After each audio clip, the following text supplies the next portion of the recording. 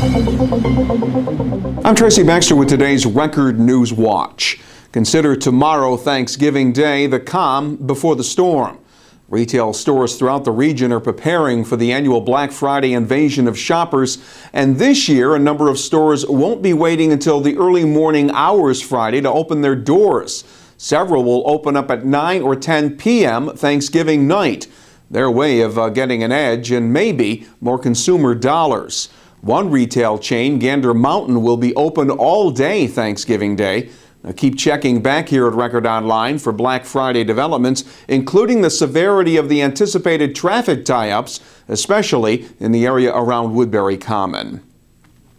Thanksgiving Day figures to be a tough day for Chris and Angie Ryan of Ellenville, a couple now forced to say goodbye to friends and supporters. The Ryans are in the process of moving out of their Wintish Road home in order to get better access to proper care for Eddie, their wounded warrior son who suffered brain injuries and was left paralyzed during a firefight while serving with his fellow Marines in Iraq back in 2005.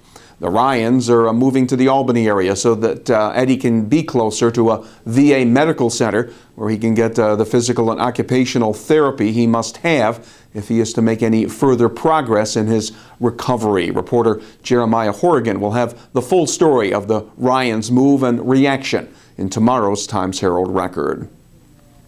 More than 700 needy families in the Middletown area will be enjoying a traditional Thanksgiving dinner tomorrow, thanks to the folks at the Recap Anti-Poverty Agency, along with their loyal contributors and members of the youth group from a local church. This morning, program participants began lining up for a turkey and all the trimmings donated by local retailers, members of the community, and parishioners from the Christian Faith Fellowship Family Church in Fair Oaks. Members of the church youth group also coordinated today's food distribution. To go to church, it's another thing to be the church, to kind of just step out in the community and really make a difference, and this was something they were real excited about. So when they heard about the opportunity, we conducted a food drive, collected over 2,100 items. We donated as a church almost 200 turkeys, and we've provided the manpower, helped them set up. You know, we really just want to just be a service, you know, and help people out. And so I think it's a good lesson for our teens, and it'll go a long way for them, carry them along in life. Those with Recap's nutrition programs say this fall they saw a dramatic increase in the number of families seeking help to put a Thanksgiving dinner on the table. The criminal case against an Ulster County woman accused of trying to kill her mother back in July is moving forward. Grand jury indicted 41-year-old Lois Lubrano of Napanock for the felonies of attempted murder, attempted assault, and criminal mischief. Police say Lubrano threatened to kill her 72-year-old mother inside her Continental Road home while holding a 12-gauge shotgun to her head. Lubrano then shot at her mother and missed as she ran to a neighbor's house for help. Lubrano then barricaded herself inside the house for about 3 hours before surrendering. Elsewhere, a Brooklyn man was arraigned today for an alleged sexual assault that victimized a Newburgh woman he'd met online. 30-year-old Angel Acevedo was charged with first-degree rape and was ordered held on $25,000 cash bail. Police say Acevedo met the 21-year-old Newburgh woman on Facebook. That led to personal encounters and the alleged assault in the victim's home back in May. Acevedo was arrested 5 months later. Police say he uses several aliases that made it tougher for them to track him down. Well, over the vocal objections of more than 20 parents, the Rondout Valley School Board followed through with its plan to close their Rosendale Elementary School at the end of the current school year.